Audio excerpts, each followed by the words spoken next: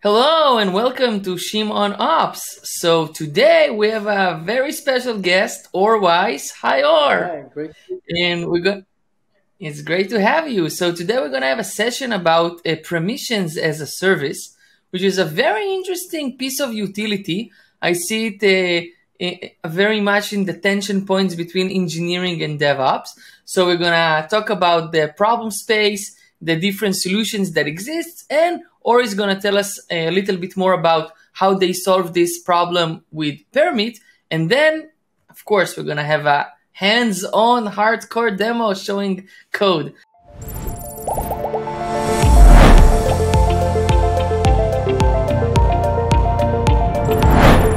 So, Or, could you please introduce yourself? Sure. Thanks for having me. So my name is Or Weis. As you've kind of deduced from between the lines, I'm one of the co-founders and the CEO of Permit.io, which is a permissions as a service solution. My background starts as an intelligence core officer in the IDF. There I was also a programmer, the team lead, project manager, yada, yada, yada. I then worked in a startup that built containers before containers were a thing, but with a terrible go-to-market, but with cool other companies coming out of that startup, Logs.io, Solo.io, no, Permit.io. I was a VP of R&D in a cybersecurity company, and I founded another DevTool startup called Rookout, which is a production debugging solution. During my time at Rookout, I ended up rebuilding the access control to our product 5 times when the company wasn't even 3 years old. And that really taught me on the pain point that we're solving today with Permit.io. Yeah, makes sense. I guess a lot of the audience have, started by building something. You start with something that has no permission, no controls, no anything, and then you go like, okay, let's make sure that we can actually use a login. So then you start with authentication, which is very widely used with the Auth0. I know a lot of people do it. There are some people who use other solutions like Frontend and so on. But then as we go into the permission space, so the area is not to authenticate that Or is Or.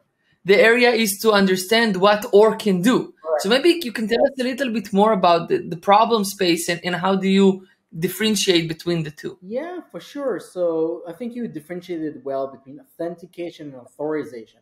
And by the way, there's also identity management at the top. So you have things like Okta, where your end customers, the organization, will be managing their identities that they have.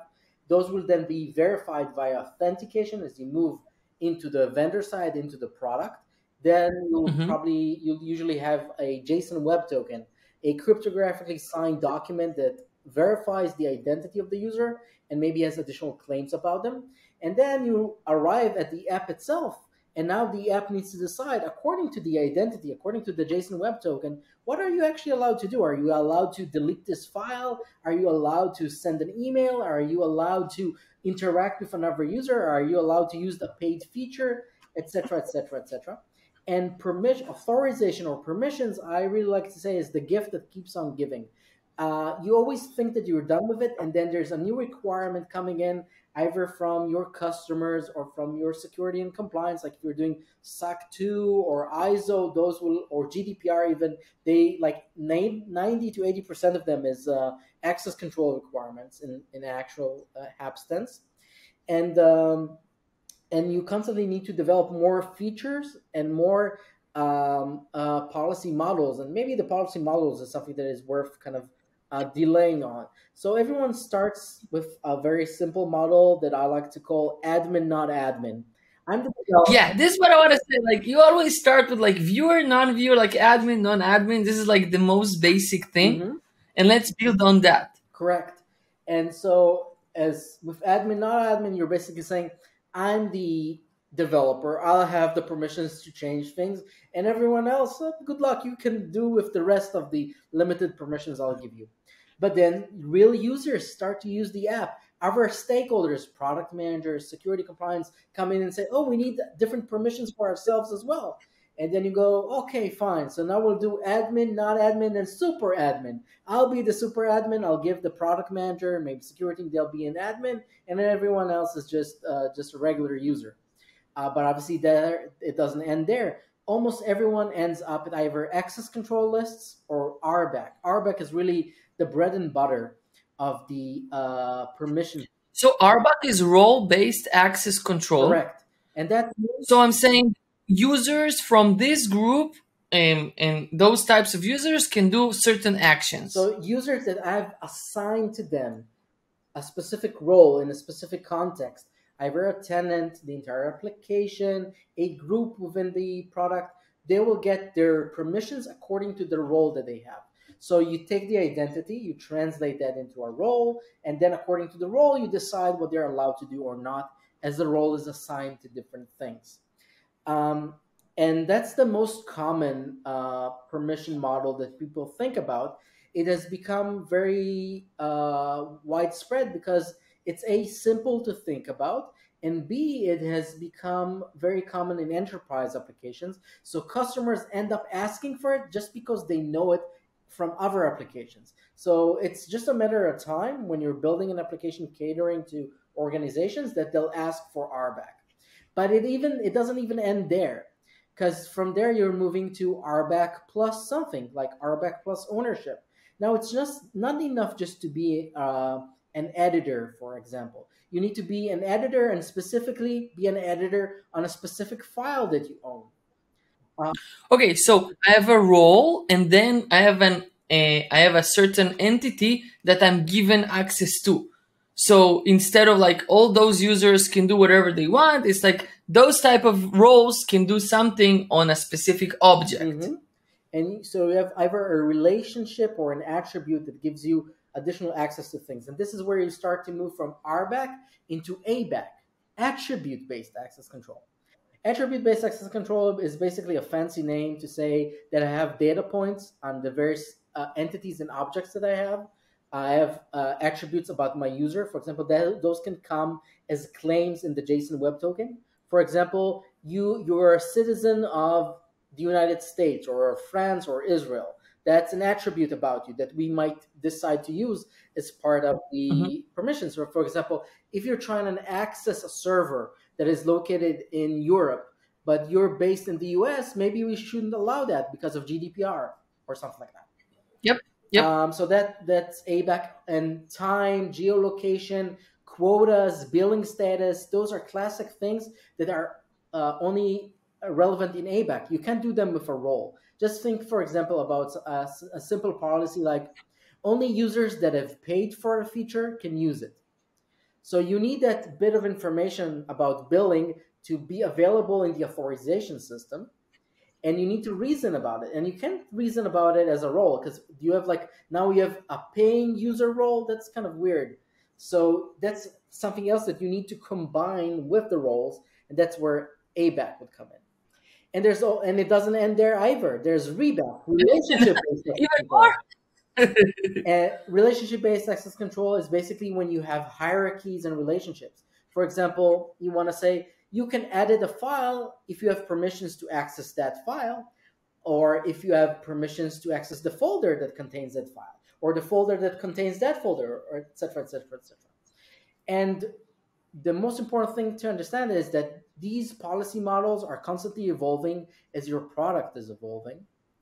And there isn't like one pure policy model. No one does pure RBAC. No one does pure ABAC. No one does pure RBAC. You always have some amalgam of these different models to meet the snowflake scenario that is your unique application. In the end of the day, you're not building some generic product. You're building a real product that people want to use. And so it will have unique usage scenarios that you need to address. Okay. So we start from the very basic admin, non-admin. Then we move to RBAC, where we have different roles that allow people to do things. Then we add on the roles plus certain attributes, objects, you might say. Then we have attribute-based control. So it seems to me that this is something that I would not want to build by myself. Well, it doesn't seem to have any unique, undifferentiated value for my whatever Uber app or whatever that might be. So how does the landscape of solution looks like today? So I'm like every company obviously needs those different types, and the problem is very prominent. So what does companies do today? So first and foremost, up until now, yeah, everyone have been building this themselves. I literally built this thousands of times throughout my career, and I'll add that at no point did I want to. I just built it because I didn't have any alternative. But now, as authentication has matured, like if you go 7 years, 10 years ago, people would also be building authentication on their own. And if you talk to them, Yeah. they'll be like, "Of what? I'll trust a third-party solution to build this critical part of my system." And people would go, "No way!" But obviously, the tables have turned, and now people say, "What? Am I crazy to build this sensitive part on my own? It's really dangerous and hard to do." So Or credit cards, people used to process credit cards. Now no one's like, I'm not gonna touch a credit card. Like, no we way. continue to build more complex applications, we need to be able to delegate these generic yet complex scenarios to other solutions so we can focus on our core features. And I think that's Makes sense. Makes sense. So how does this? So our audience, they're advanced. They're like people who understand buy versus build. So how does the landscape look today? So let's say I'm Shimon. I'm building my next unicorn app, and now I have 1,000 unicorns being sold. Now how can I go about that if I want a authorization solution? so you can start first of all with open source. So you have solutions like Open Policy Agent, and more recently, Cedar from AWS. These are policy as code languages.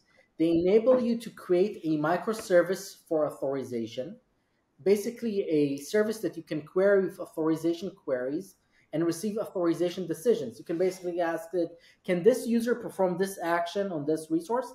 And you write policy as code in a decoupled fashion, and you can query it there.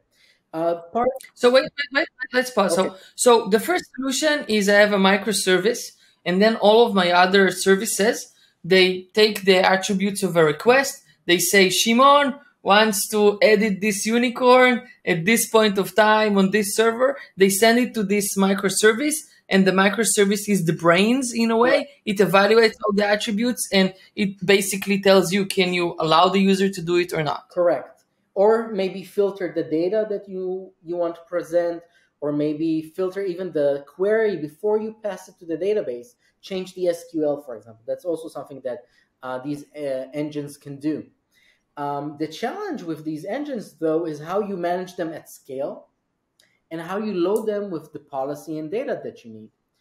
This is where another open source project comes in. And full disclaimer, I'm one of the authors of this project. It's called OPAL, Open Policy Administration Layer, and it works for multiple engines like OPA and Cedar. It enables you to track policies directly from Git and load data from wherever you need into the policy engine. So let's say you want something like that policy I mentioned before. Only users that have paid for a feature can use it. That bit of information of who paid for something, that doesn't exist anywhere. That exists in your billing service. But you need to make that information available as soon as possible in the authorization microservice. So this is something that Opal would do for you. It would track the billing service, and when an update happens in an event-driven fashion, it will update the tens, hundreds, or even thousands, or even more microservices for authorization that you have in your app. And then what you should do, you'll deploy Opal, you'll deploy a Git repository where you manage your code, and you'll set up data connections to feed into the authorization layer. The challenge there is how you manage all of this, because you have open source components and they're great, but it can still be a lot of work both to manage this at scale and to author these policies. And this is where So it's just code. You write like Rego code. You need to make sure it's being distributed to all of your OPA servers, so Opal can help you with that. But you gotta wake up at 4 a.m. if there's a problem with this OPA. yeah, and also writing Rego code. Rego is a very powerful language, and Cedar, they're very powerful languages, but they're not like run of the mill languages. It's not like Not the best. Not the easiest. Yeah. they're they're kind of more like logical programming languages. They're functional, but logical programming languages. Rego specifically is a derivative of Prolog and Datalog, and they have quite a bit of a steep learning curve. So now the question is, how do you enable the various people on your team, both developers and non-technical people, to be able to author policies? And Okay. So before we move into your specific solution and a demo, so I understand there's like the buy versus build. There are open source solutions. Are there other companies? Are there vendors? Like I don't know. Does the cloud vendors offer something around that? yeah, so first maybe let's start with what people do with authentication for authorization, then talk about what the cloud vendors do and other companies that exist in the space. So first of all, what a lot of people do, and I actually don't recommend, it's kind of an anti-pattern, is to either use the authentication itself and for authorization. So what you do is they try to load the policies or the data for the policies directly into the JSON Web Token. I've seen companies, for example, Mm. load the actual routes, the HTTP routes that the user is allowed to query in the application, which sounds cool at the beginning when you do that, but then when you need to update their permissions or when you need to add more routes to the system, the JSON Web Token that you're sending for every request starts to bloat, your performance starts to die down, and everyone's sad. So I know it might be tempting, but please don't use JOTs for authorization. They're meant for authentication and informing the authorization system. Another thing that I see people do is try to use the cloud access control systems like the AWS IAM. So AWS Mhm. IAM is a very powerful system that can have very granular access control to infrastructure components in the cloud. So there, what I see people do is they couple the application level permissions to a infrastructure component like a S3 bucket. So they say, oh, if you can access the S3 bucket, then you can read the file, for example. What? And as That you can already tell, that's a very bad idea, because what happens when you want to move to a different data storage service, or you want to use a different cloud, or you run some of these things locally? Everything starts to break down. So also, it's something that seems very cool at the beginning. Oh, I already have a permission mechanisms here. I'll just shove a little more on top of it. But it ends up being a very painful and sad scenario. okay. So Okay. So let's dive deeper into what does your specific solution provides. oh, Why is it special? And I want to see a demo. we didn't cover our vendors and what the cloud vendors do.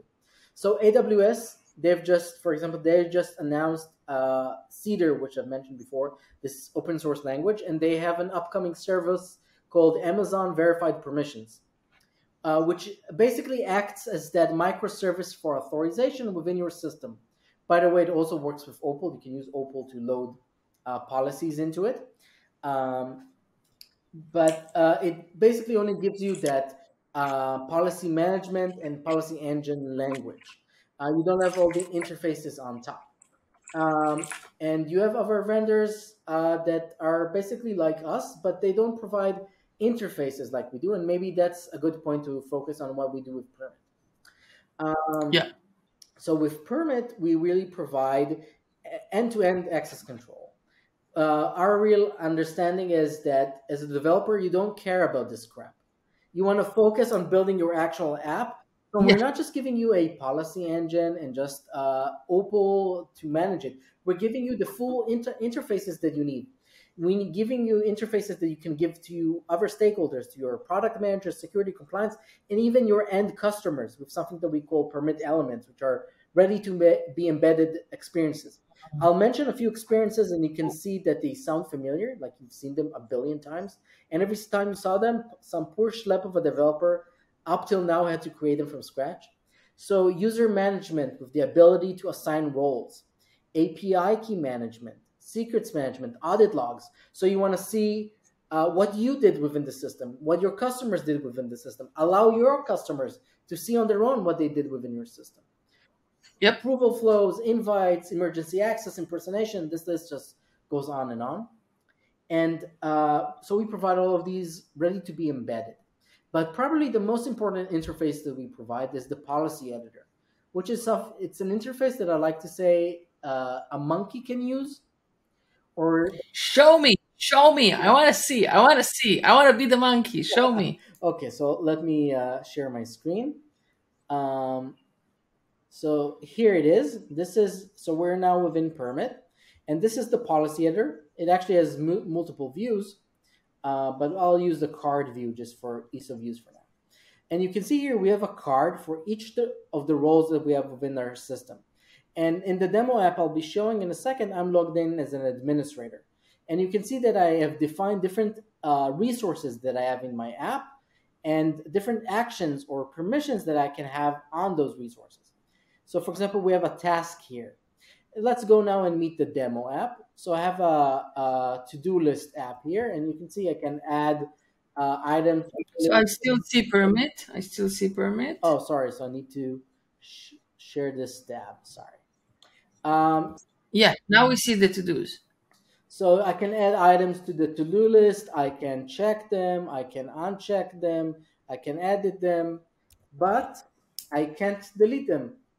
Why? Because I don't have permissions to that. But if I switch back to permit, I can just go here and click on delete and enable that for my role, the administrator role.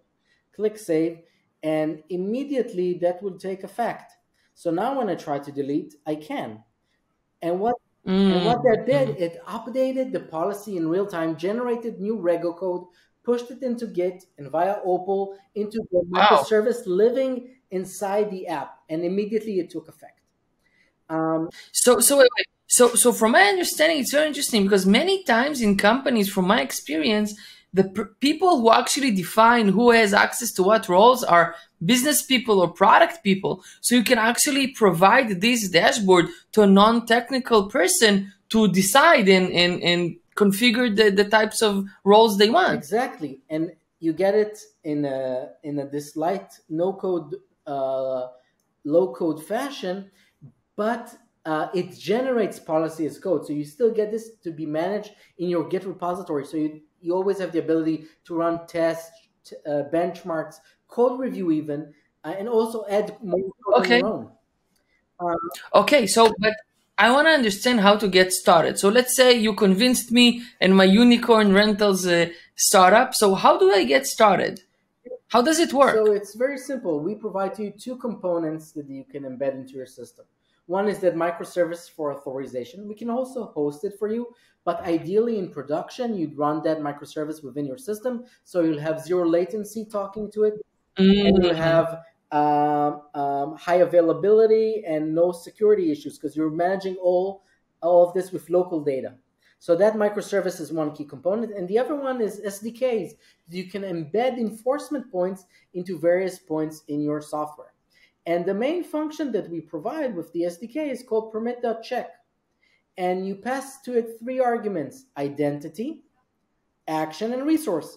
You're basically describing what's happening in the app, and you're asking the microservice for authorization, should I allow this or not? And so you're decoupling policy and code. The policy only lives in that microservice, and your code only describes what's happening. It doesn't need to reason about the policy itself.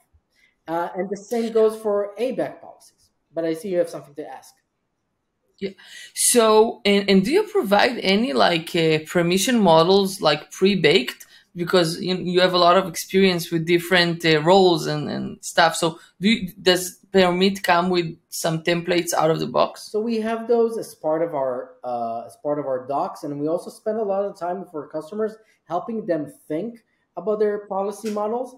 But mostly, I think the great thing about permit is how easy it is to experiment with. If you want to try a new model, both RBAC or ABAC, and I'll just show the ABAC screen quickly. Oh, sorry, I closed it by mistake. It's really easy to just play and set more conditions and more attributes and play with stuff and try and fashion this into the layout that fits your application. And usually from what we see, it takes one developer in a mid-sized company, one developer 2 weeks to move from their homebrew solution to work with us, including modeling everything and testing it, and deploying this to production. Amazing. So this makes total sense. And now I understand that I really don't want to build Yeah, uh, my own authorization service. yeah.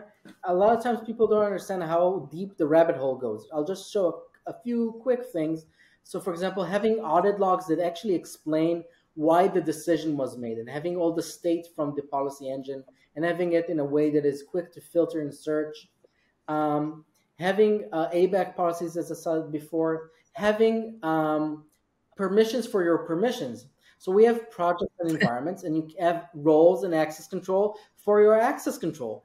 Who can change the permissions for your app? Who has access to change the access? That's Inception. And Amazing. yeah, it can get very recursive and very confusing. And as I mentioned before, also permit elements, which are ways to embed. To embedded customers. This is amazing. Okay, so before we wrap up, tell me, how much does it cost? How do I pay? So it's usage-based pricing. So you pay as you go. First of all, up to 1,000 monthly active users, you don't need to pay at all. It's free with an extensive quota, and then you pay according to the amount of users that you have that you check permissions for on a monthly basis. And the idea here is that as your app grows and you're catering to more users, you're probably making more success and more money with your application. And it's a win-win scenario that you can also share a little bit with us. And you just go to permit the IO/pricing. There's a slider. It's really easy to see how much this is going to cost, and also a reason how much this is going to cost. Because you say, oh, now I have 50 users. In a year, I'll hope to have like 2,000 users. So you can know how much it's going to cost you when you get to that point. Amazing. Thank you very much, Or, for educating us about the authorization and permissions. I'll link all of the links to the open sources and your product below. Thank you very much for joining us. Thank you. It was a pleasure to talk with you, Shimon. Have a great time and hope to talk to you next time again.